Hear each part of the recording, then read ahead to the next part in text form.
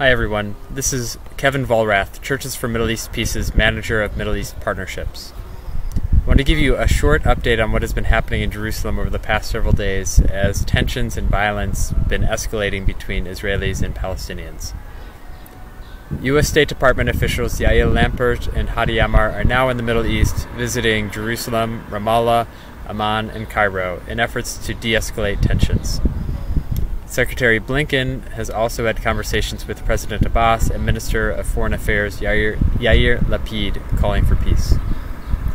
So on Thursday last week, Thursday, April 14th, six Israelis were arrested for their plan to sacrifice a goat at a holy site Muslims refer to as Haram al-Sharif and Jews as the Temple Mount. Now the site of al-Aqsa Mosque, Islam's third holiest site, it shares the location of the historic Jewish temple. The recent attempt to sacrifice an animal at the Haram al-Sharif is just one of the many recent attempts to disrupt the historic status quo. The status quo is a collection of laws, rules, and historic traditions dating back to the 18th century that has governed holy sites' ownership and management in the Jerusalem area, which assures that people from all faiths have access to their holy sites. According to these agreements, Jewish people are allowed to visit Haram al-Sharif compound, but not to pray there, much less to resume animal sacrifices. Many Palestinians were outraged by this attempt. Hamas called on Palestinians to mobilize en masse at al-Aqsa for prayers, in particular on Friday the 15th.